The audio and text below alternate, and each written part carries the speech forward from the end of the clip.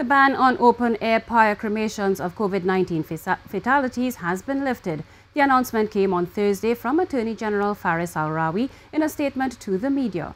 The lifting of the ban comes as the state faced two separate legal challenges to the policy guidelines set out by the Minister of Health to funeral homes and hospitals on how to treat with COVID-19 fatalities.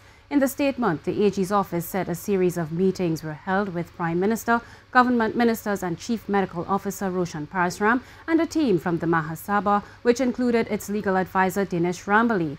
The statement said after broad consideration, it was decided to direct that permission be granted for the holding of open-air pyre cremations for COVID-19 victims.